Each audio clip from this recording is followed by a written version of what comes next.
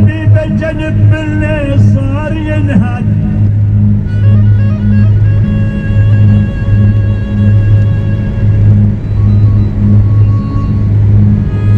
يا عيوني حبيبي جنب مني صار يظل ينهد وخفت عالجبل بالتنهيد يا نهايات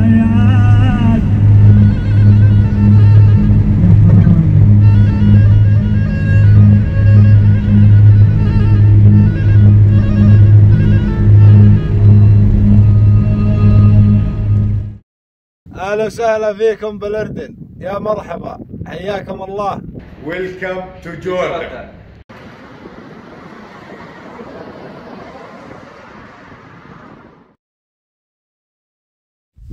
Welcome to the beginning of the big Jordan adventure.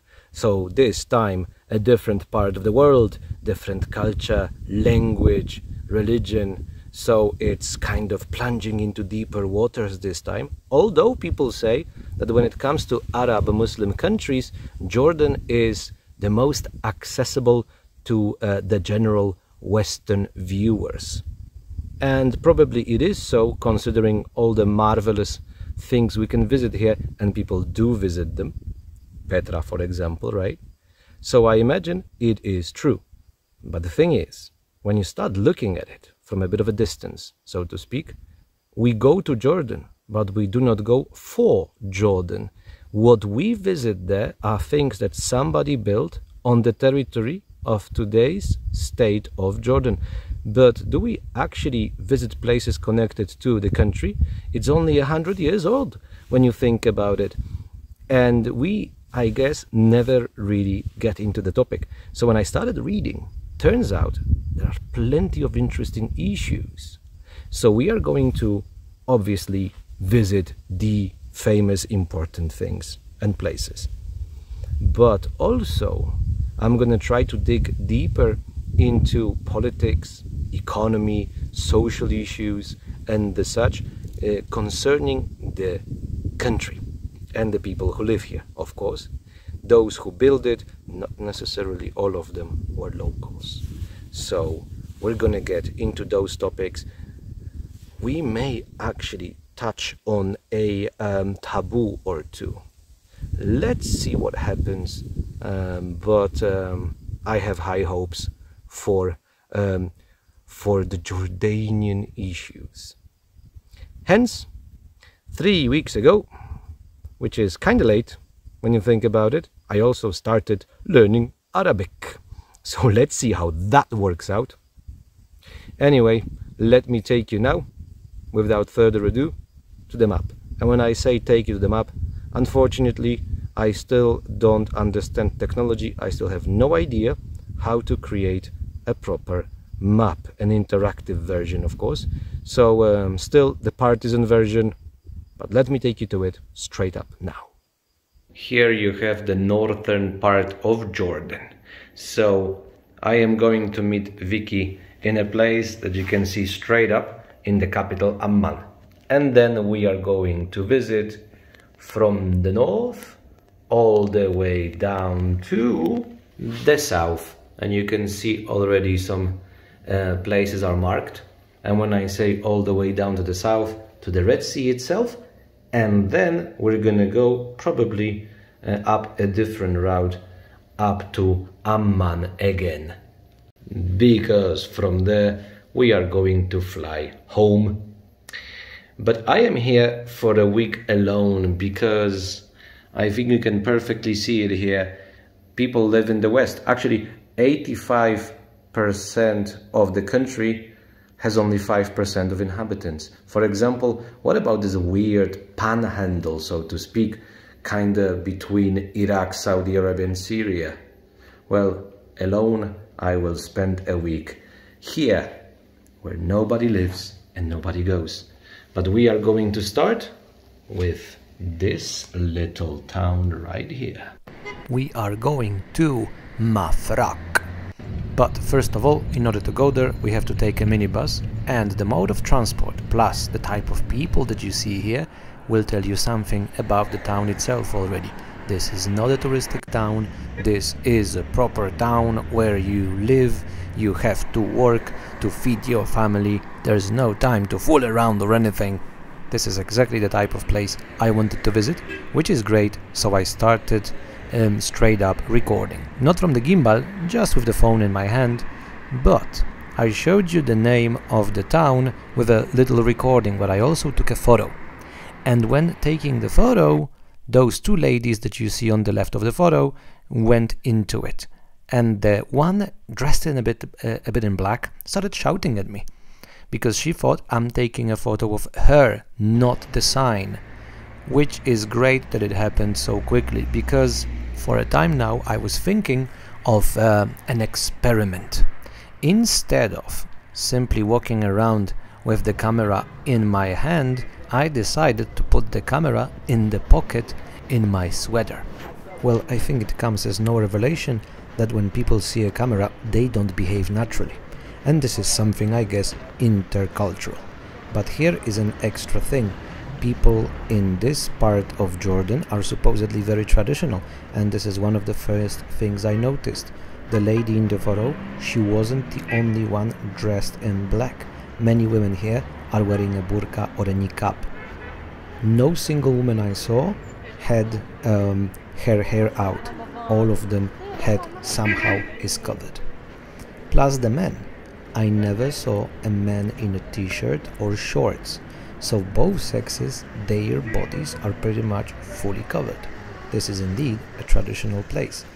So walking around a town like this with a camera out, I kind of expected two extremes. One extreme is the men would swarm me, all of them would want to be in the shot. Women would escape from me not to be in the picture. And both are not good, both are definitely not natural reactions. So I thought, when and where, if not here and now. So this is pretty much what I did, and I have to say I'm kinda proud of the first experiment. I know two things now. I have to learn to walk in such a way that the camera doesn't go up and down all the time, plus so that you can actually see what's in front of me, not to the side.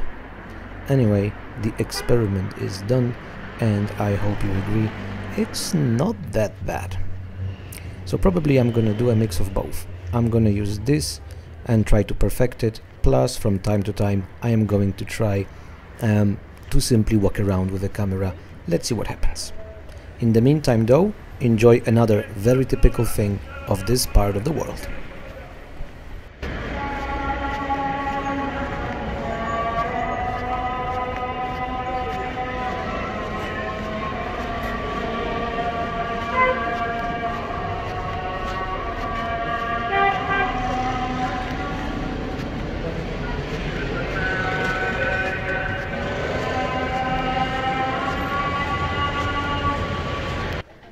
So here you have another very important piece of local culture, which is going to keep on popping up during our stay, I guess. But to finish the walk around town, let me tell you why we are here in the evening, when not much is happening really. Well, I was not in town during the day. So let me take you now a bit out of the center to the local bus station. And here we are. The locals see me from afar, they start waving, they start calling me, so I come, and they keep calling, and I keep coming, they keep calling, I keep coming, and then you have to know one important detail. There is no timetable. The bus leaves when it's full. So they were calling me, but it did not want to get full, so I had to wait for an hour. Hence, the best plan here is to have no plan. Instead of plans, what you need here is plenty of patience. But then again, this is also a part of a local experience.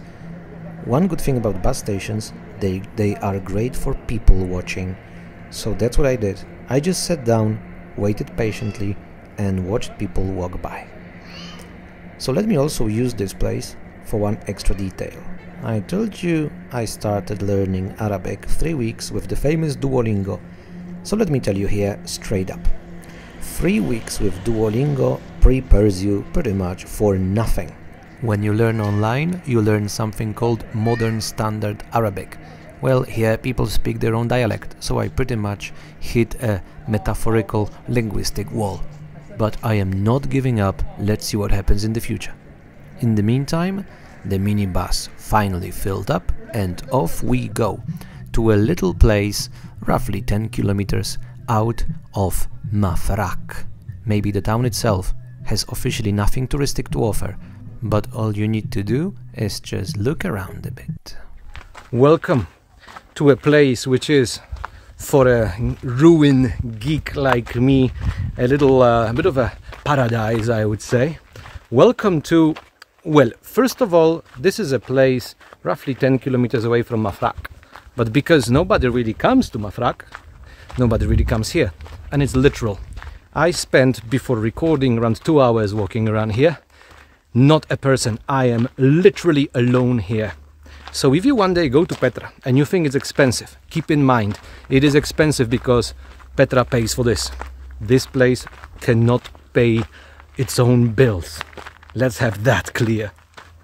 And when I keep saying this place, officially the name is Al Jimal, which is basically the mother of camels. Now, I did not see camels here, a bit of a different animal as you can see, but camels used to roam the ruins, and supposedly they still roam around. Supposedly people who live around here, they still make their living from camels. So there must be something in it.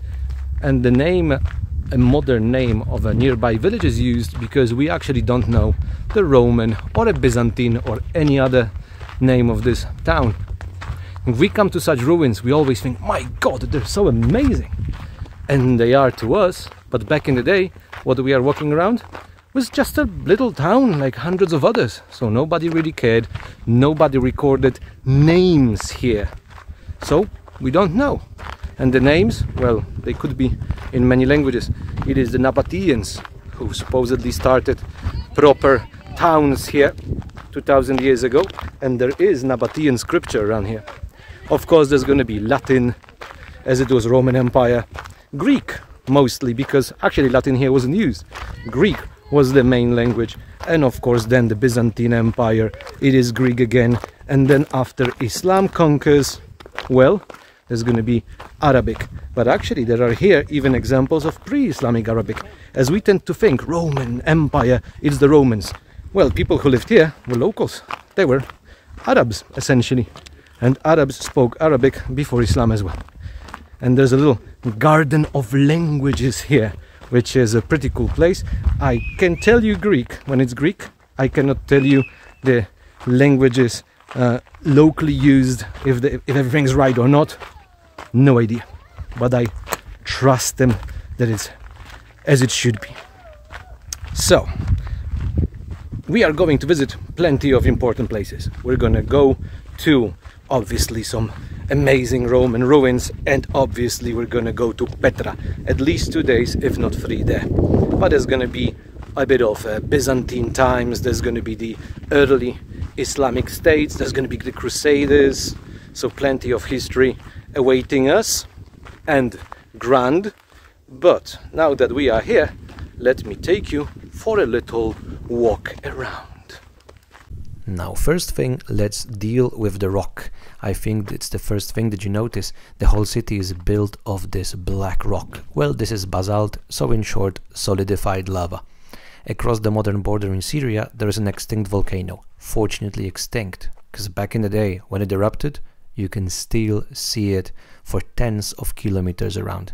So expect more in the future, but at least all the people here had plenty of building material. And when I say all the people, Romans. Well, this gate unfortunately did not survive. It was the representative one, having at the top a Latin inscription. Unfortunately, nothing survived. At least here is a little reconstruction of the inscription.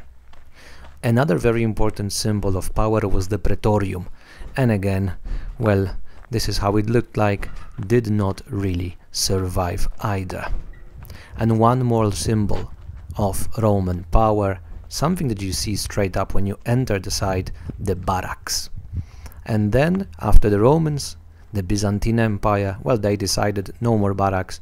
It actually became kind of a monastery, we can say. And talking about monastery, the churches, well, ruins of the churches did survive pretty well. And let me here just touch upon a very interesting topic, the Islamic conquest. We very often think through dates. So one day Islam conquered part of the Byzantine Empire, and people believe that Christians disappeared one day, second day it's all Islam. Things don't work that way.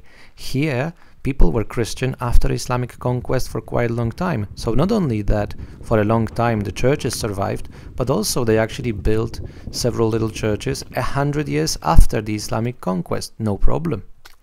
So you can still see some of the ruins pretty well. And here we have, let's call it the cathedral, the biggest of the churches of the town. This is actually a topic I'm gonna go deeper into at a later stage, but keep it in mind. Now we talk about Islamic conquest. Of course, there are symbols of it as well. This was supposedly a caravanserai, so think of it as a kind of a 5-star hotel of the day. Now, unfortunately, also didn't survive. Plus, maybe the most important thing, the people here. Now we are going to enter a courtyard, and supposedly the idea here is the courtyard is communal, and there are people living around, usually 10 to 20 families. Here my guess is 20. The courtyard is big, and those families are tied by blood, so it's either a clan or a tribe, however you call it. The important tie is the blood here, and supposedly till the modern times in bigger Arab cities, that's how they would build things. And that's another topic we are going to cover extensively, the tribal and the blood identities of the local people. But in the meantime, the highlights of the place, well, my favorite highlight, this door is made of basalt, and supposedly it actually works. I tend to break things, so I'm not trying if it works or not, because I don't want to break a beautiful door that's 1,600 years old. But as we continue, here's something weird, right? There are arches below our level. Well, here's another topic that is going to keep popping up all the time. Those arches were supporting a roof over a water reservoir, so it keeps cool and clean. And obviously, if we are in a desert, the issue of water is going to be a constant.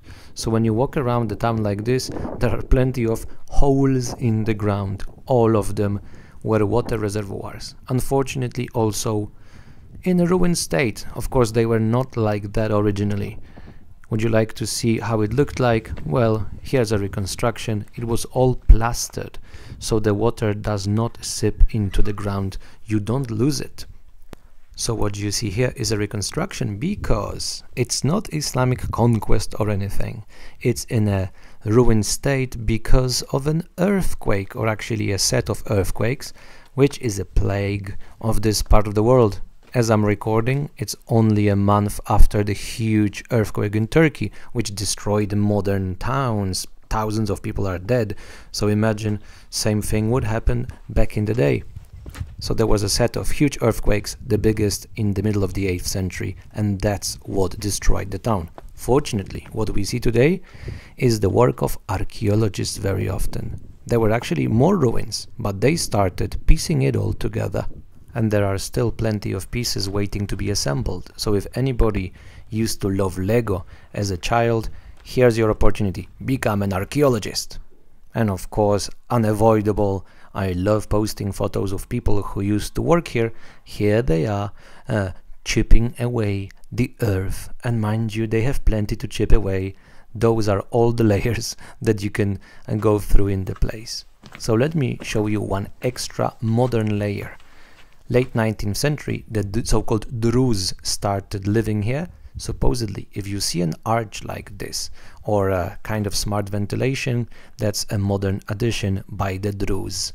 And now that I mentioned them, this is another story we are going to talk about: immigration to modern Jordan lands. So that's my face after the visit.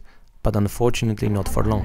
Because when I talk about immigration to modern Jordan lands, just several kilometers out of the ruins is a place called Zaatari. Well, there's a village, but next to the village is the refugee camp for the Syrians escaping from the civil war.